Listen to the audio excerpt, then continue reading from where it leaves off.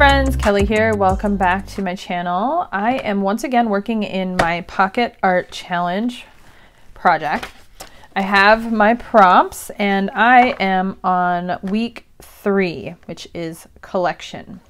Now in my previous video, I had talked about a plan of what I was going to do for collection.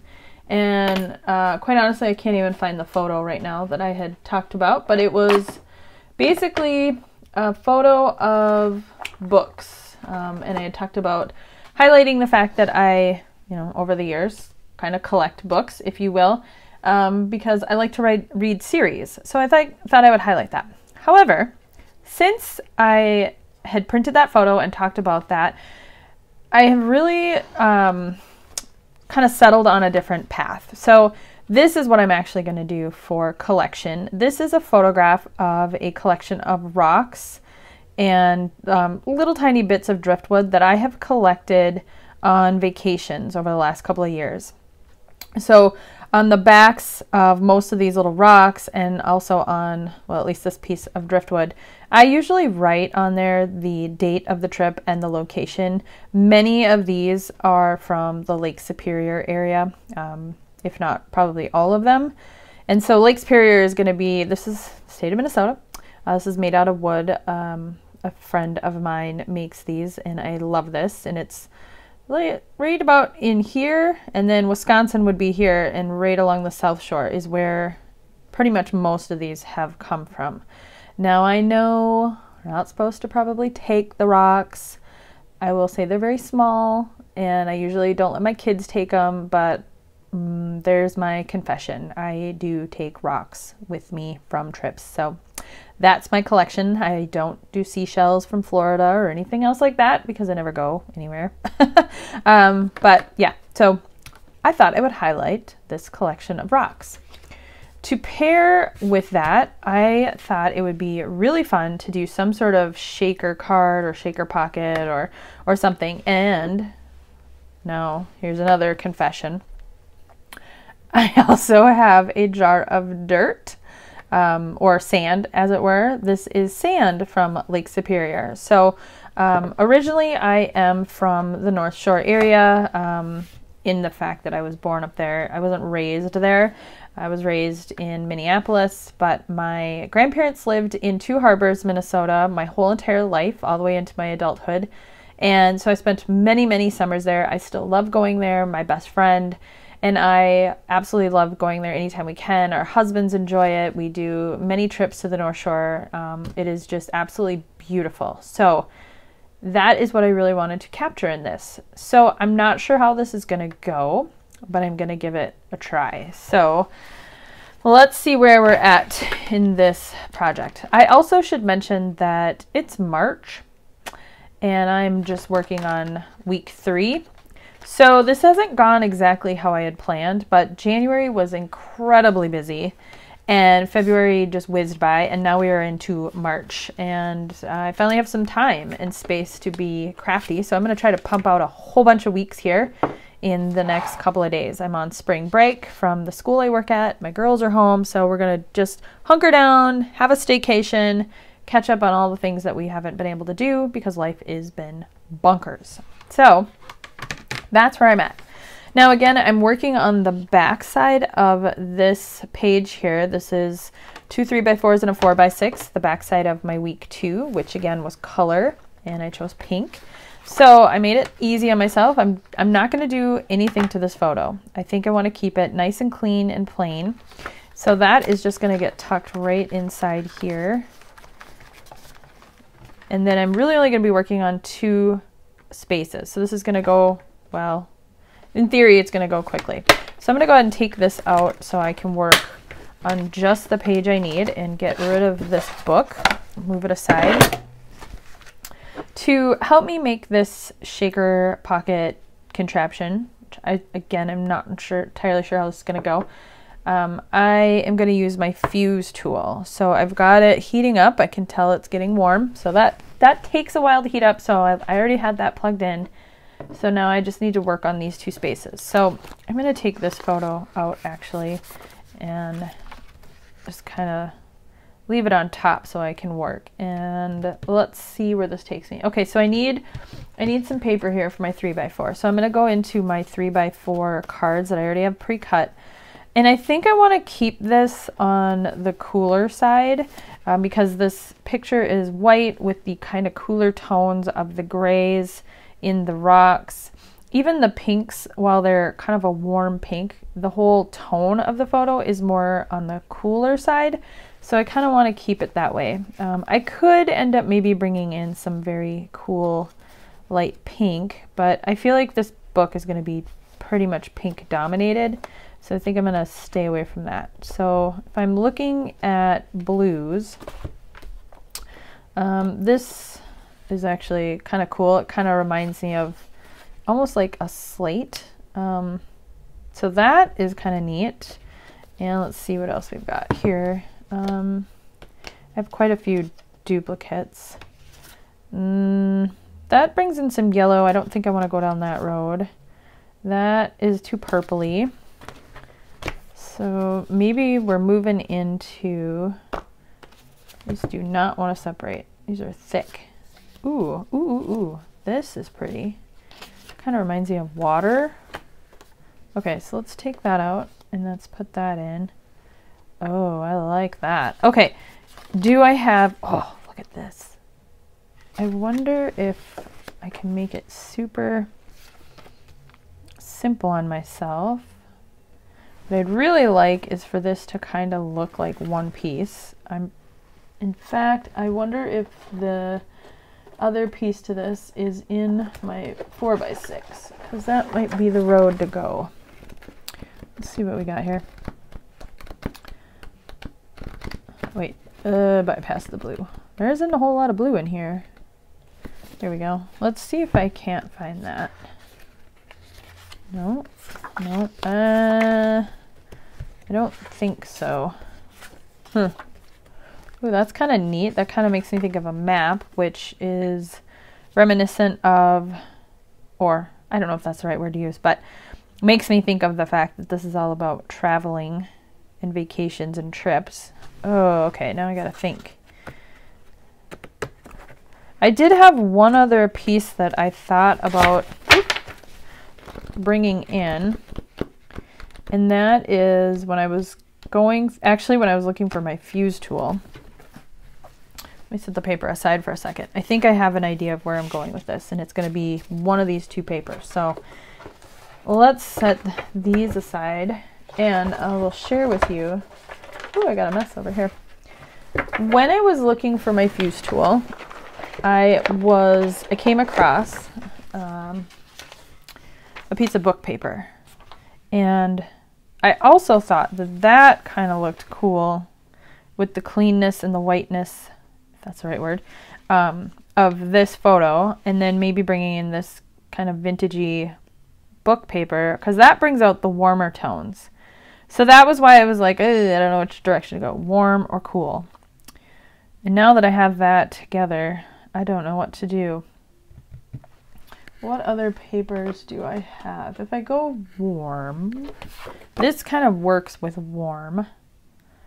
I like that. I don't really see this color in here, but I do like it versus that. That contrasts too much. That would have to go, and that would then stay. But I'm not sure how the sand is going to work against that. I think we're going to go with the warm tone. Okay. I am going to go ahead and fast forward you guys as I work through this, because otherwise you'll just listen to me talk out loud and talk through my thought process. As I have said in the last couple videos, I'm not sure if I'm just going to have music or edit out a bunch of this or talk through it on voiceover. We'll see what edit Kelly decides to do. So let me go ahead and start playing with this paper.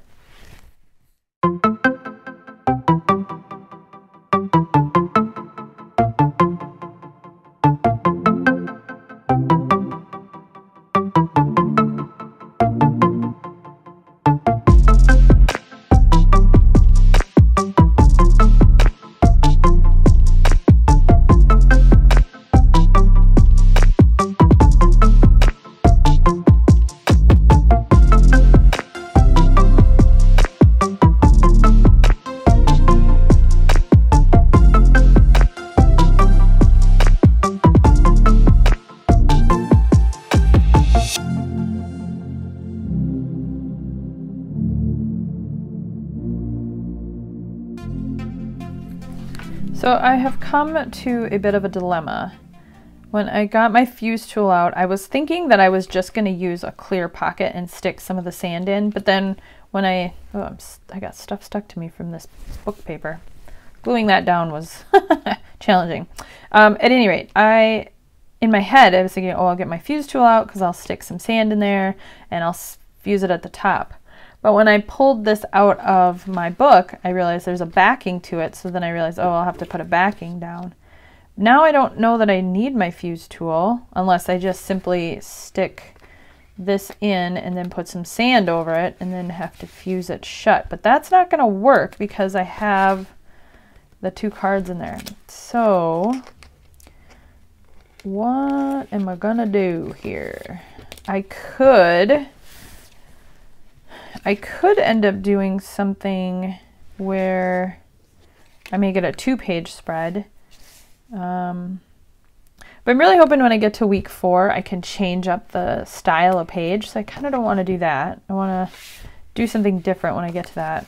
So my other option is to not use my fuse tool, which is a bummer because I got it out and I heated it up.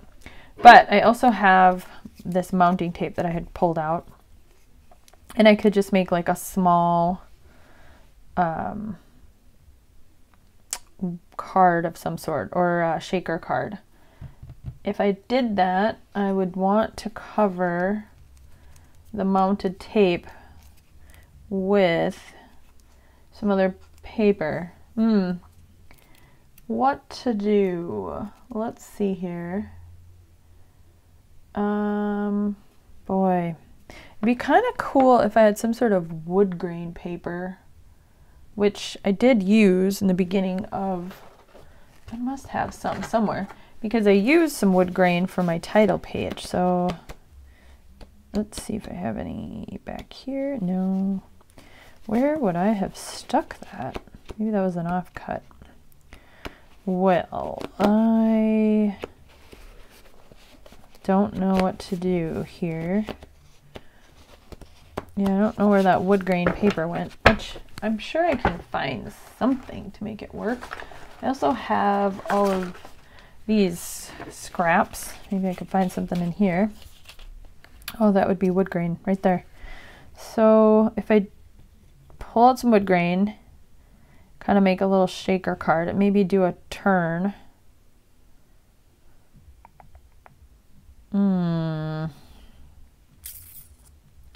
Yeah, I don't know how I'm going to tackle this one. Okay, well, I'm going to take a break, and I'm going to come back when I figure it out. And I'll play around for a few minutes, but I'm not going to make you guys endure that. Or maybe I will. Again, edit, Kelly will make that decision. But let me brainstorm for a few minutes and see what I can come up with. Okay, I dug around a little bit, and I found some things. So I have an idea now.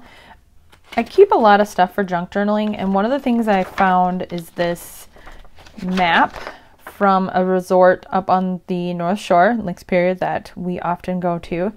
And I thought, oh, this might work. And when I flipped it over, it kind of has this really cool handwritten little map thing. And I thought, oh, this would be actually really cool if I cut this out in a 4x6 and put it into a clear pocket. And then I could fuse it shut with a little bit of sand. And the sand will kind of rest at the bottom. But I thought that would be a really cool way for me to keep this map, which is kind of a, a keepsake, and use it. I also grabbed out another pocket protector page thing. It's 2 3x4s. So I thought, okay, I could maybe cut it in half and just use one, or do 2. I could do the map on one side or one half and then some sand in the top. But I really like that the 4x6 is going to capture really the entire area, roughly, that this is all from. So I think that's what I'm going to do. I also found a Kit Kat. So that was cool. I'll be enjoying that later. Okay, so I'm going to go ahead and start working on that. And then I'll probably just walk through the fuse tool portion just in case you're curious how that works or want to watch me blunder through it, because I don't use it very often. We'll do that together. So let me go ahead and work on this for a little bit more, and then I'll bring you back when I'm ready to fuse it all shut.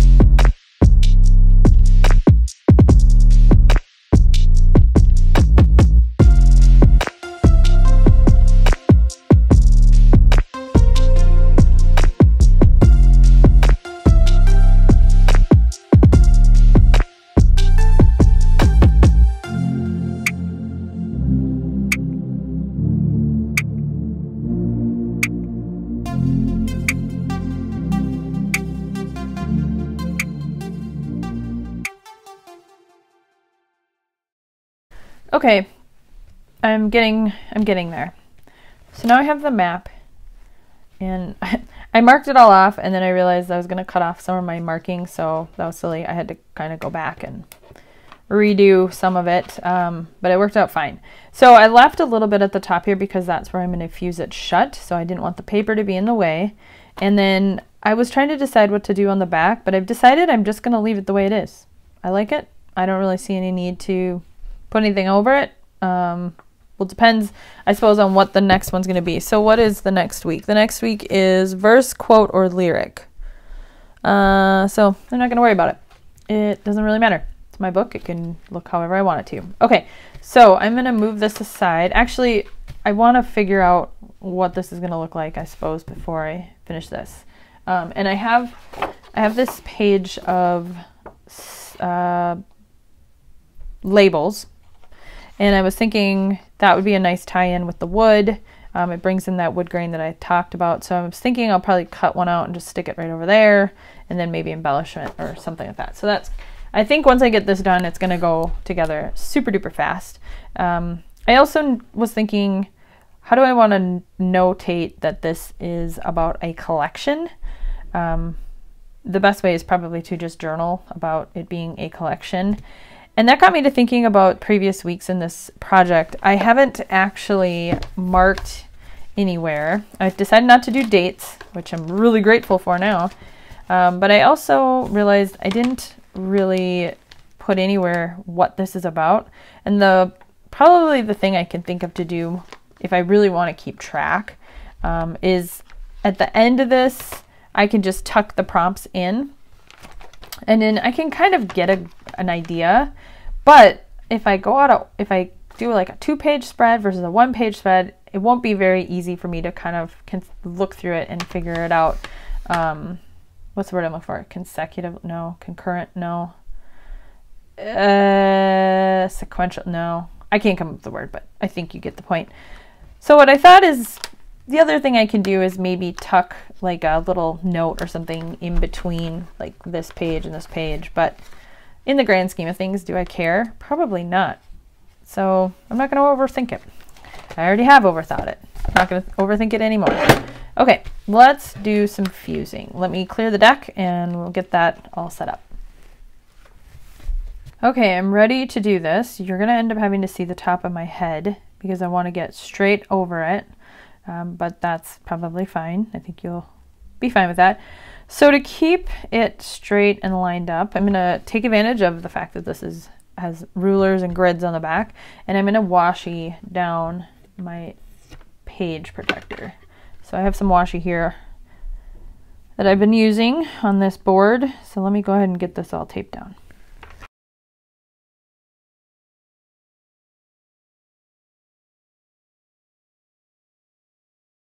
Okay, I have it washied down. I think it's pretty secure.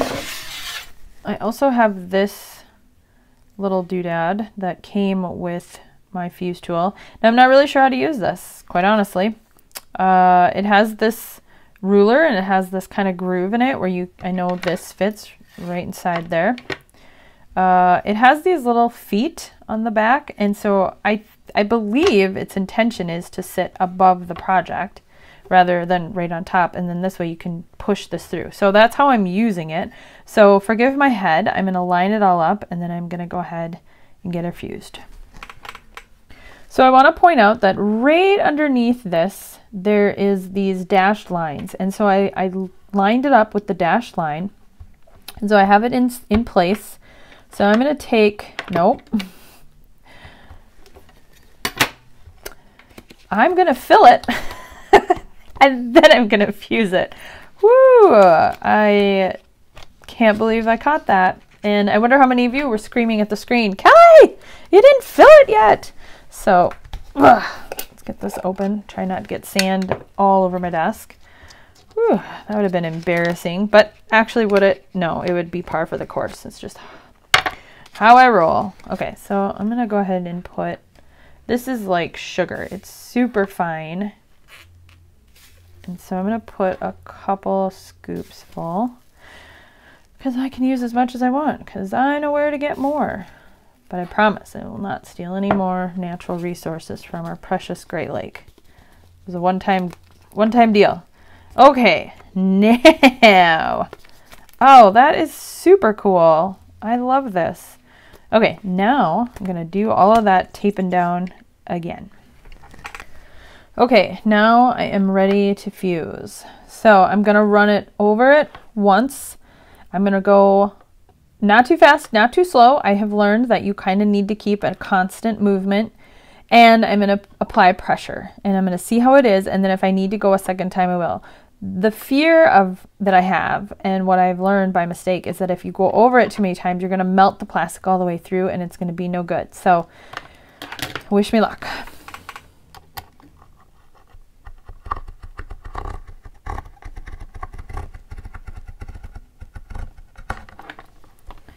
Okay, let's see how I did.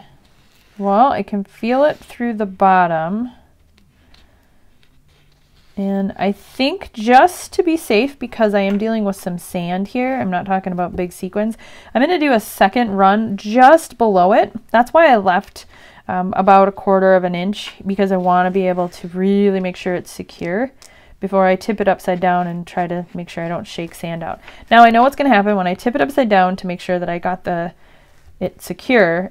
Some of it's going to fall behind to the other side, which I've decided I'm okay with. But let me go ahead and do a second run.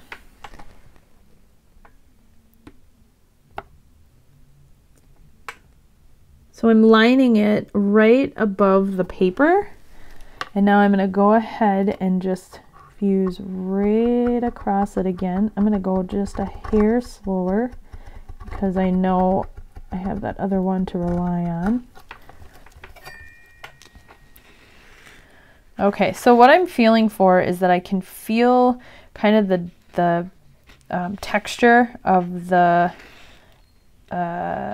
what's the word I'm looking for? It's kind of like it's scored it, but not scoring. Divots, I don't know what the right terminology is, but I'm just basically making sure I can kind of feel it on the other side. Not all the way through, but just enough to know that it pressed all the way down and melted those bits of plastic together.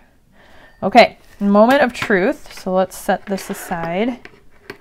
And I'm going to do the shake test over this board so I can, oh boy.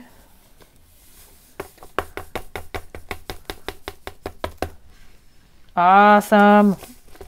I think we're good. Okay, let's get this washi off. I think it's safe to say I need new washi on this board. Let me get rid of this stuff. This piece did not want to come off. Okay, let's see how we did. Hey, I really didn't get any that went to the other side because I went right, I don't know if you'll be able to see this in the camera, if it'll pick it up, but I went right to the edge of the paper. There's a little gap on this side, so some could sneak back, and definitely on the bottom. But in the grand scheme of things, I think it's fine. But oh my gosh, I love this.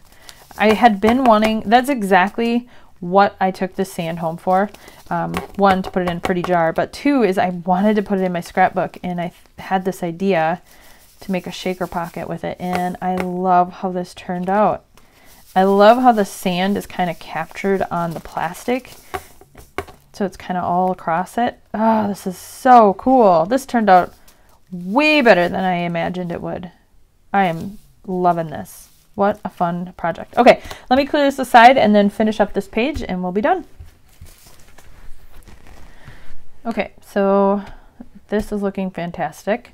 Now, just to do the last finishing touches, I have these puffy hearts on my desk. I just want to use them. I love puffy hearts, but I don't know if these are really the right. That pink one might work. That bluish color, well, I don't know if one of these is gonna make it, but I love these puffy hearts. I need to get more of those. Okay, tags, labels. Let's get a couple of these cut apart. So I am definitely thinking of putting the word collection on here, and then I was kind of thinking maybe I'll just do a little journaling. However, I don't know if I really want to use my handwriting, which I don't have a problem with my own handwriting. I like my own handwriting. It's my handwriting. But I think what I'm probably overthinking it, but I was thinking if I did, maybe it should go like this. Yeah, that's kind of cool.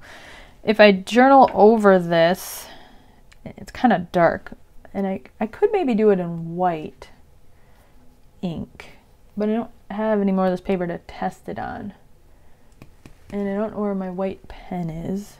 Oh wait, here it is. I wonder how that would look. Let's test. Let's see, I can pull this. Okay, so I'm just gonna pull this corner up a little. First, I need to get this pen rolling. I don't know if you guys are like this, but whenever I'm gonna use a pen, I scribble it on scratch paper, no matter what. It's just a habit. Let's see. Just draw a little heart. I think it'll work. Okay, so that's what I'm gonna do. I won't make you guys watch that. I'll have that in the final video, or final photos. But I am just gonna do one little bit of stamping here. I'm gonna put the word collection. I'll journal on this. I'll have this page.